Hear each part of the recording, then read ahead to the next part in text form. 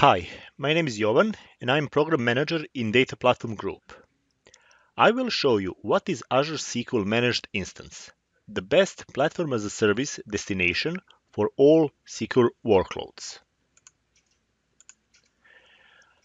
Azure SQL Managed Instance is a flavor of SQL database designed to enable easy migration to fully managed platform as a service for almost any application. It is fully fledged SQL instance with nearly 100% compatibility with on-premise SQL Server database. So it enables easy lift and shift from on-premise to Azure Cloud. It is fully managed. It is built on the same platform as a service infrastructure as Azure SQL database. So it provides automated backup, automatic patching, point-in-time restore, and all benefits that Azure SQL database provides. It is fully isolated. It has native VNet implementation, and it is placed in your VNet with assigned private IP addresses. It has competitive and transparent business model. It enables frictionless migration to Azure Cloud. It brings you the latest and greatest features that are coming in Azure SQL database, such as new T-SQL features, performance and security enhancements that we are shipping in Azure Cloud. Azure SQL Managed Instance is SQL Server instance hosted and managed by Azure Cloud. You can connect two instances using linked server, service broker, SQL agent, or any other component that you have in SQL Server on-premise. We are enabling a lot of features that you have in your on-premise installation of SQL Server, such as CLR, SQL agent, cross-database queries, linked servers, service broker, native restore. Any features that you're already using in your on-premise SQL Server will probably work in Azure SQL Managed Instance. One thing that is more important than features is isolation. SQL instances are fully isolated. Their compute and storage is placed in virtual cluster that is fully isolated from all other tenants in Azure SQL. SQL instances are placed in your VNet and placed in your subnet. You can control access to your SQL instances using subnets and NSGs, and you can assign private IP addresses to subnet where SQL instance is placed. You can use SQL instances as extension of your on-premise data center. You can connect your on-premise resources using VPN net tunneling or express route gateway to Azure SQL Managed Instances and use them as any other resources in your network. If you have any backend subnets or frontend subnets in your on-premise network, you can establish VNet to subnet connection between these networks, and you can use SQL instances from your web apps or link SQL instances to your on-premise database. SQL instances are just yet another resource in your network. I will show you a demo where you can see how to migrate your databases on SQL on VM or SQL on-premise SQL Server to Azure SQL Managed Instance. In this demo, I have one SQL Server on VM in Azure that has two databases. I have one SQL Managed Instance where I already placed one of these two databases, and now I want to migrate second database to the instance. I also have a web app that is currently pointing to SQL on VM, and my goal is to migrate this app and point it to SQL instance. First, I will take database from SQL on VM and create a backup to Azure Blob Storage. Then I will restore database on SQL instance from the backup on Azure Storage. Finally, I will point my app from SQL on VM to SQL Managed Instance. Here I can see two instances. One is my Azure SQL Managed Instance that has one AdventureWorks database. I'm also connected to local SQL on VM instance that has several databases, AdventureWorks Data Warehouse.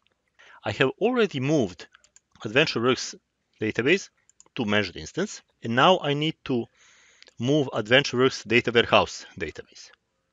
We are supporting backup to Azure Blob Storage URL. So first, I need to connect to my SQL server on VM, create credential that points to URL to my Azure Blob Storage with shared access signature placed here. And then I have created a backup of database AdventureWorks Data Warehouse here to this URL. This backup is already finished. So now I have a backup of my database on Azure Blob Storage. In Azure SQL Managed Instance, we are supporting restore from Azure Blob Storage URL. So now I need to connect to my Azure SQL Managed Instance, create credential to my Blob Storage, and run restore database AdventureWorks Data Warehouse from URL where I have placed my backup. I will run this statement, and now I'm starting to restore my AdventureWorks Data Warehouse backup. My backup is now completed, so when I refresh my databases,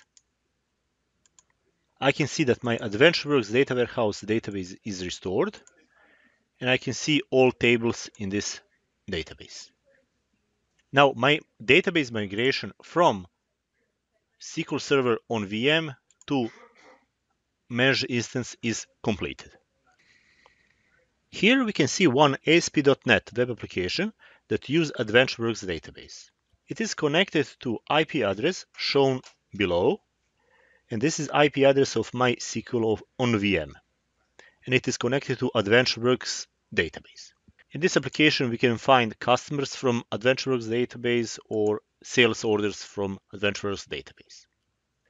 This application uses AdventureWorks database that I have migrated from SQL on VM to managed instance.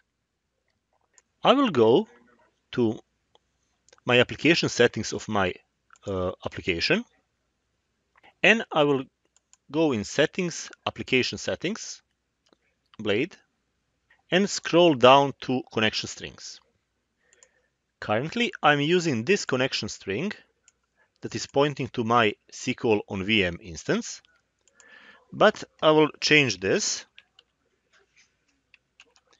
and I will use AdventureWorks connection string on my managed instance that is pointing to this demo shared GP managed instance. I will just save connection strings, and I will go back to my application. When I refresh any page like sales orders or customer page, application will restart, and it will use managed instance as data source instead of my SQL on VM. As you can see, application is refreshed, and now in the bottom corner, you can see that it uses demo shared GP instance, and this is the name of my managed instance. I can go to any page, like customer, reports, sales, and you will see that my application just works. I can even open standard SQL profiler that is pointing to my demo shared GP instance, and this is managed instance that I'm using. And I can see all queries that my front-end application sends to my managed instance. Now we will see what is so specific in this web application. This is a standard web application that is using two databases on my Azure SQL Managed Instance. It uses both AdventureWorks and AdventureWorks Data Warehouse database. This web application is connected to AdventureWorks database, and then it is using cross-database queries to take some data from the database that is on the same instance. In this demo, we will see how to create cross-database queries using synonyms. Then I will show you how to create cross-instance queries that are going from my database AdventureWorks on Managed Instance to some database on my SQL on VM. Then I will show you how to use bulk import from blob storage that will load data from blob storage account into one table in my AdventureWorks database. I will use service broker query notifications to send information that some row is changed in my table to web application. So instead of constant polling, database will send event to web application. And then web application will use signal R notification that will notify web clients that they need to refresh some report. Finally, instead of manual loading data from blob storage, I will run SQL agent that will execute bulk insert script and load data from blob storage to my table. And then it will send me notification email to my Outlook client. My application is connected to this managed instance where I have two databases, AdventureWorks and the AdventureWorks Data Warehouse. The AdventureWorks database, I have this procedure, get sales report, that is using two synonyms, data warehouse dim product and database fact internet sales, to get information from some other database. Currently, if I run this query, it will fail because I don't have this synonym. Now, I will create two synonyms, data warehouse dim product and data warehouse fact internet sales, that will point to objects in another database. In this example, synonym dim product will go to AdventureWorks data warehouse DBO dim product table. So it will just point to a table in data warehouse database. This is used for cross-database joins. I will create this synonym, and when I execute this query, I'm actually having cross-database query because I'm executing query in AdventureWorks database, and using synonym, I'm going to AdventureWorks data warehouse database. Now, when I go back to my sales order report procedure, I can run this query and it will work. All synonyms are configured and I have cross-database query that is running across the database. Now, instead of synonyms that are pointing to objects in different database, I can create synonyms that are pointing to objects in another instance. Here, I can create a link server that is pointing to this IP address, and this IP address is IP address of my SQL on VM. So if I create this link server, it will be shown on my managed instance.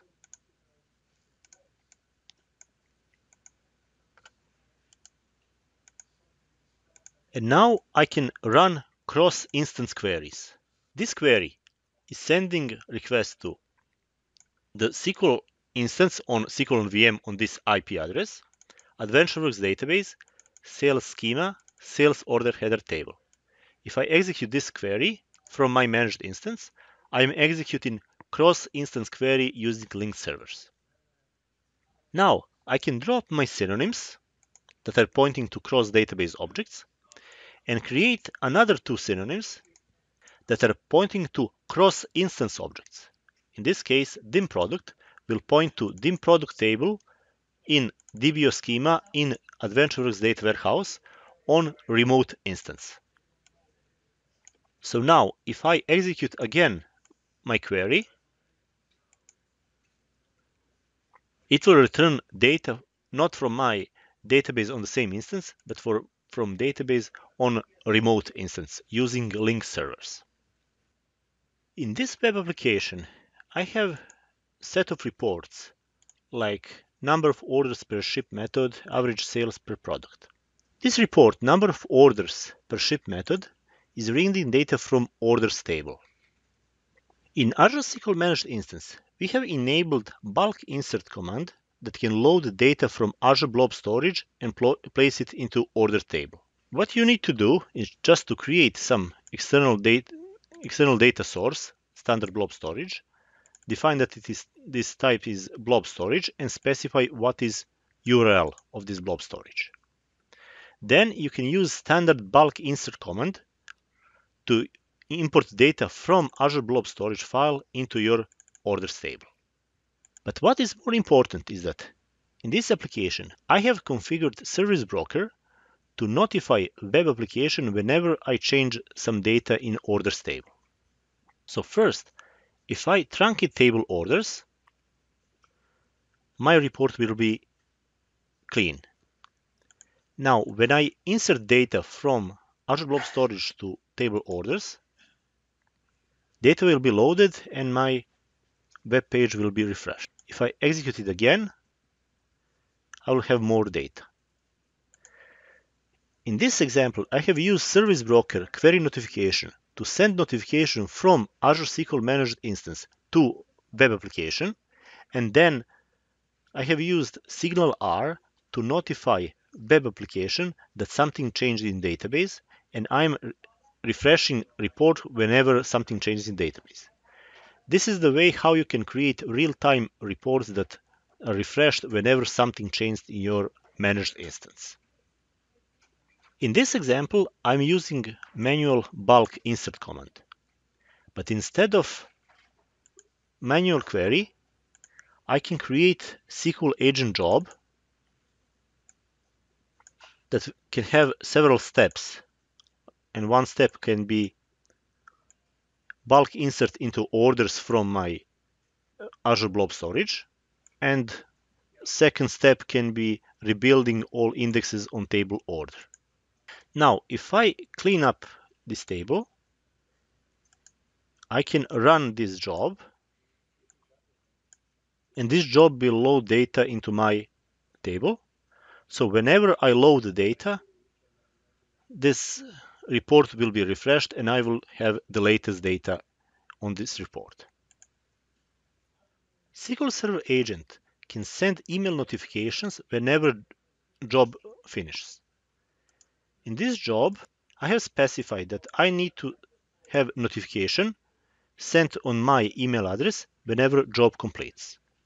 Since I have completed my job, I can go to my email and I can see that I have new messages that are notifying me that my managed instance is finished the job and everything is working fine.